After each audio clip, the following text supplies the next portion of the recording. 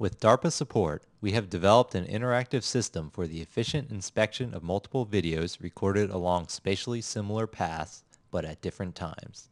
The system enables a human sequence analyst to detect differences between the two videos.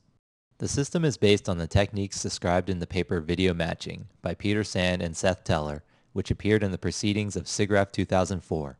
The idea is to determine the frame of the second video that is visually closest to each frame of the primary video. This secondary frame is then warped to match the primary frame, and the difference between the two frames is generated as a false color image. The sequence analyst can see at a glance which parts of the scene have changed. With the addition of georeference tags to each video, we can search for matching frames far more efficiently and can flag regions where differences exist in a map-based interface. This interface quickly tells the sequence analyst which regions of the map contains areas in which the system detected a substantial difference in the scene between the times that the primary and secondary videos were acquired. Here is an example of a clear difference found by our system. The system saw that these trash cans in the secondary video were not present when the primary video was recorded. It flagged this segment as a difference, and the trash cans appear clearly in the difference video. One of the strengths of our system is that it can detect differences that may easily escape a human observer.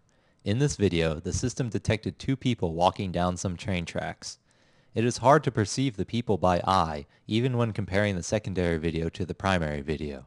But the system detected it, and a look at the difference video shows the two people clearly. The system can also match videos recorded in largely featureless environments, such as deserts. In this example, a simulated explosive device was buried near a fence. Even in this largely homogeneous video, the system can still spot the difference, as shown in the difference video. The current system is only a prototype. It serves as a proof of concept that a system based on computer vision techniques can perform useful change detection across long video sequences acquired in a variety of environments.